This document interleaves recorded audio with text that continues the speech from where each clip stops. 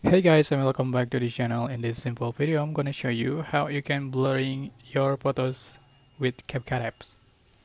So tap on your project, select your photos that you want to edit. Select photos, right to I'm going to crop. Select edit, select crop, so you get this photo in Instagram. So to make it blurry, you can add the effect. Select effect and select um, video effect. So you can select the lens.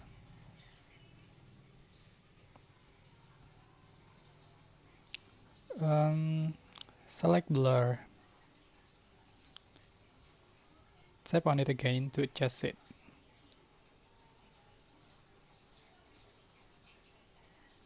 Just click check mark. And you can see this is up before and after. Before and after.